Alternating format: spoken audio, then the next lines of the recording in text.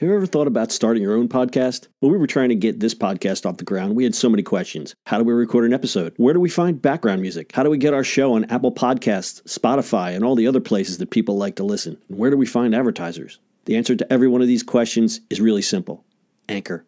Anchor is a one-stop shop for recording, hosting, distributing, and monetizing your podcast. And best of all, it's 100% free and 100% ridiculously easy to use. Anchor makes it simple to get up and running.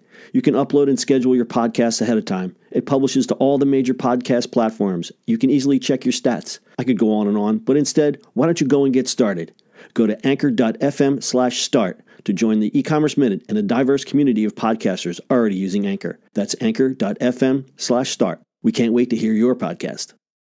It's the E-commerce Minute, your daily dose of e-commerce, tech, and retail news with your hosts Bart Mraz and John Suter. The E-commerce Minute is a production of Sumo Heavy, a digital commerce consulting firm in Brooklyn, New York, and Philadelphia. Find us on the web at sumoheavy.com.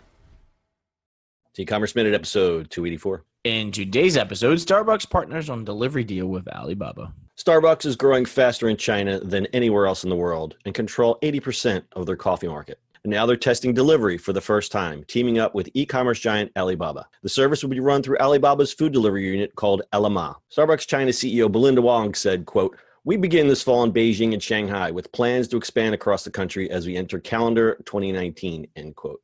Starbucks previously partnered with Alibaba on the Starbucks Reserve Roastery in Shanghai, which is touted as the biggest Starbucks in the world, where visitors can watch their coffee being roasted from start to finish. The new deal will also see Starbucks integrate a virtual store to Alibaba's online shopping and payment apps, such as Alipay, Taibo, Tmall, Kobe, and Hema. That would also allow users to order Starbucks on their phones and have their drinks and food delivered to them in person. Quote, that opens 500 million or more active users of those apps that will have access to Starbucks, end quote, Starbucks CEO Kevin Johnson told CNBC. Deliveries from 150 stores in Shanghai and Beijing are expected to begin in fall of 2018. By the end of the year, the Starbucks Ele.me delivery will be available in 2,000 stores across 30 cities. But this move is coming much later than expected, as much of the country depends on delivery service for just about everything.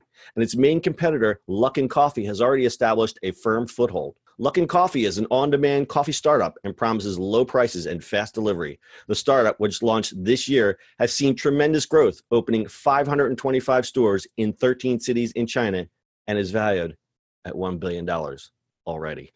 Can somebody deliver my coffee right now? I would like some. So we talk a lot about delivery in the States.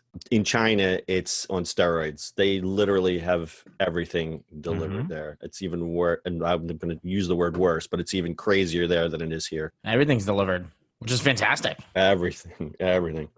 So you no longer have to go to a store. Yep, you don't have to go to the store in China, that's for sure. And I wonder, a lot of it is all done on motorbikes and bicycles. So yeah, there's already congestion as it is, but I think it's just better on the bikes. I just wonder if it's like in big cities like here, right?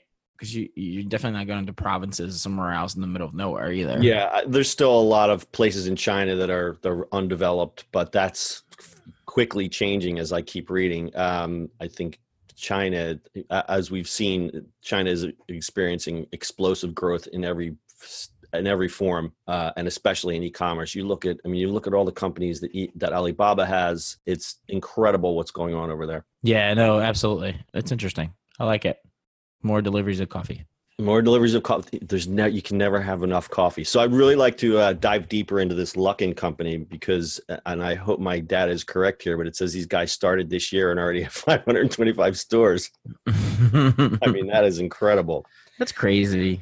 And if you guys get a chance, go look at there's videos of the largest Starbucks. I'll put a link. There's a Chinese website that reports just on Alibaba stuff. And they did a tour of this giant Starbucks in Shanghai. And it is completely incredible. Yeah, that'll be fun. All right. Got anything else, Bart?